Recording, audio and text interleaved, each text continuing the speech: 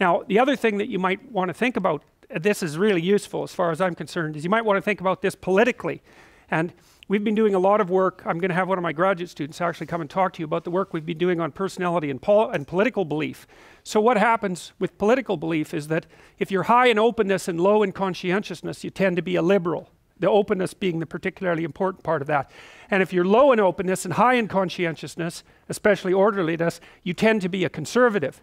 Now it's kind of strange because openness and conscientiousness aren't very highly correlated. So it's not obvious why those two traits would combine to determine political belief. And the relationship is actually quite strong between temperament and political belief if you measure political belief comprehensively. But it seems to me that the fundamental distinction, and this is the political game at least along the liberal conservative axis, boils down to one thing.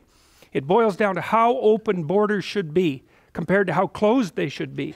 And you know, you can see that reflected, for example, in the attractiveness of Trump to a large part of the general population, because he's going to close the borders, build a wall, and fortify the borders. And conservatives like that. They like to have borders between things stay tight. And they don't even care if it's state borders or political borders or town borders or ethnic borders or borders between ideas or borders between sexual identities. Conservatives like to have things stay in the damn box where they belong. Partly because they're orderly and partly because they're low in openness. They don't get any real, they're not interested in what happens if you free up your conceptions. All they see in that is the probability of disorder. Whereas liberals, who are high in openness and low in conscientiousness / orderliness, they get a real charge out of letting things out of the box so that they can creatively interplay. Now the issue is, who's correct? And the answer is, you don't know. Because the environment underneath the political landscape moves. And so sometimes the right answer is tighten up the borders and fortify. And sometimes the right answer is no, loosen things up because everything's getting too static and tight and we need more information. And the dialogue that occurs in the political landscape, this is why dialogue is so important, is fundamentally between these two opposing views of borders. And because you can't say with certainty which one is right at any given time, an open dialogue has to maintain itself so that the entire political state can maneuver properly along that moving line. It's absolutely crucial. It's really, really, really useful to know that people vote their damn temperament. It gives you more of an understanding, at least in principle, of those who sit on the other side of you on the political fence. And there's been recent newspaper articles, quite interesting.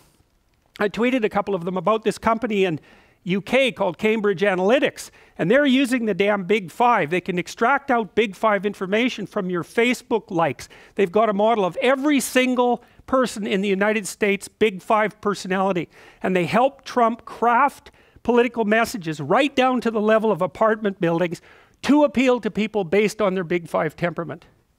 And that's all recent work. And so one of the things that's very interesting is we are teaching computers to understand us so fast you can't believe it. And we really do risk walking into an electronic world where you will only see what you want to see. I mean, obviously the marketers are trying to do that as fast as possible, right? They only want to send you ads that you're going to be interested in because it's expensive and foolish to send you anything that will annoy you or that you'll ignore. And so the marketers are trying like mad to map who you are, even by watching your eyes. They're trying to figure out who you are so they can send you the right information, but the danger is that that'll happen, say, in the domain of news and broader information, increasing this tendency for people to be siloed in their exposure to the external world. It's it's sort of like each of us is becoming a micro-celebrity surrounded by electronic sycophants who do nothing but tell us exactly what we want to hear. It's a real problem. Karl Popper, a famous philosopher of science, said that one of the things that you should do, and this is akin to the Piagetian view, is you should always look for information that contradicts your current viewpoint. Now that's painful, right? Because who wants their axioms contradicted? It can take you apart. But it's the only way that you can ensure that you're learning at the same time that you're maintaining your stability. And that's another reason why it's really necessary to engage in dialogue with people that you do not agree with, because they're the ones who will tell you things that you don't know.